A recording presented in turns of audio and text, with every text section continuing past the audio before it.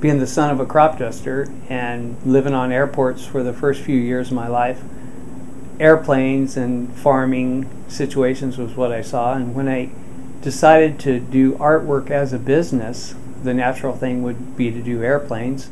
Piloting of the airplane itself, just the simple fact that you're taking off and landing in adverse conditions, you have a dirt strip, you have crosswinds, you have a fully loaded airplane that's basically hard to fly. You've got to maneuver around objects, you're flying a foot off the ground, you're making turns constantly, and you're back until recently you had to be able to hit right on your flaggers and then get another load, and then you had to do it all day long. Whether you're tired, you have to pay attention.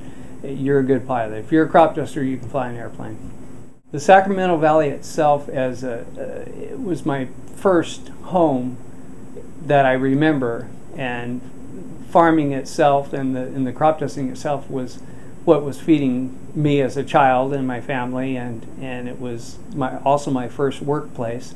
I did work in the fields as far as crop dusting and loading early on, and now it's been the mainstay of selling my artwork through the people I've met here over the years. A lot of my pictures, one of the very popular prints that I did of my father was actually flying home from a full day's work of crop dusting, flying over a rice field.